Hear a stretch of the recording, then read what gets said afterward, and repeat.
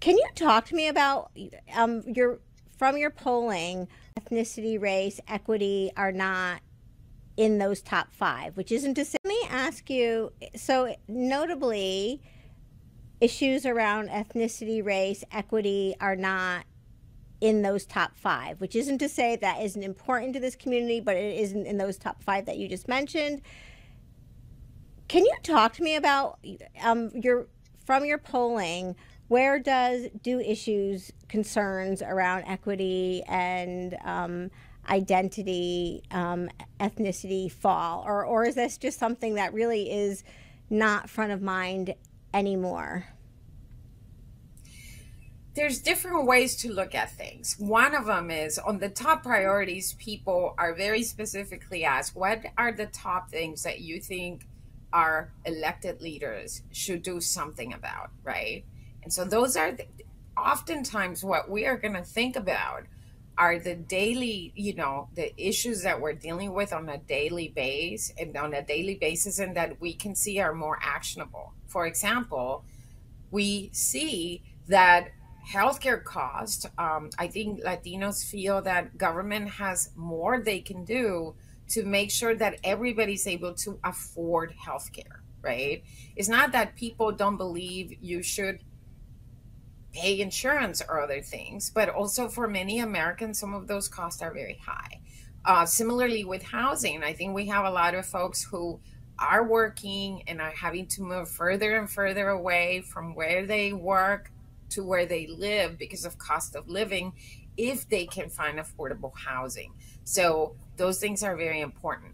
It doesn't mean that other things are unimportant. So for example, right now, during a time that we are alarmingly, I think for most Americans, seeing that talk about division and stirring up antagonism against one community or another is getting normalized, because we are hearing that even from some of our elected leaders. And so for the Hispanic community, for voters, nearly 80%, I actually think it's more like 88%, believe that it is really important for elected leaders and candidates to denounce white supremacy or hate speech, right? They also believe that one of the most important traits for a presidential candidate is somebody who values the diversity of our country and who can bring people together. So there are different ways in which that interest shows up.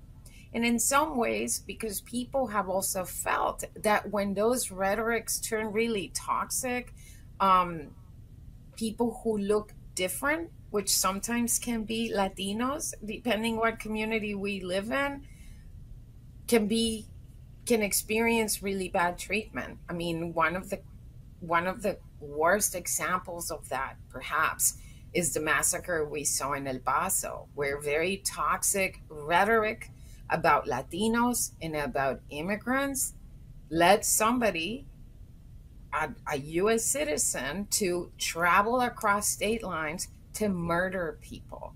And so that is one of the reasons why I think gun violence has also risen on the list of concerns for these voters, because they have seen both the effects of gun violence, whether it is acted upon by individuals who are being influenced by hate and rhetoric that some of our elected officials do, or simply because of the easy proliferation to guns, which is one of the concerns these voters have, and that we can see are more actionable. For example, we see. Let me ask you, so notably, issues around pay insurance or other things, but also for many Americans, some of those costs. Say that isn't important to this community, but it isn't in those top five that you just mentioned. To where they live because of cost of living, if they can find affordable identity, ethnicity fall, or is this just something? Afford healthcare, right? It's not that people don't believe you should, are working and are having to move further and further away from where they work. Ethnicity, race, equity are not in those top 5, which isn't to say think our elected leaders should do something about, right?